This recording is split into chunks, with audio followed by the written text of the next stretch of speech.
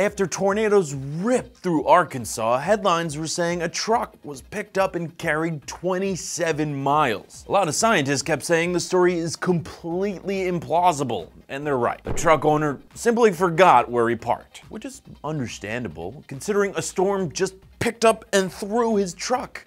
Hey guys, I'm Patrick Jones, and this is Debunk'd, where we expose fake viral stories every week. The opening of the movie Fargo says it's a true story. Now, Fargo, the new TV show on FX, is saying it's a true story too. So what are we thinking here? Who's right?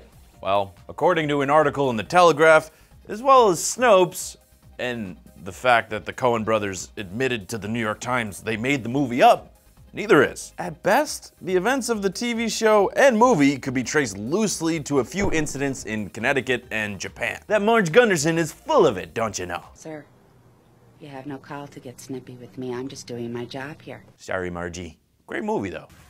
Oh, Emily, don't. Oh my God. You've probably seen that crazy old vine, but did you hear that throw killed her? Relax, I wouldn't be that excited about a death.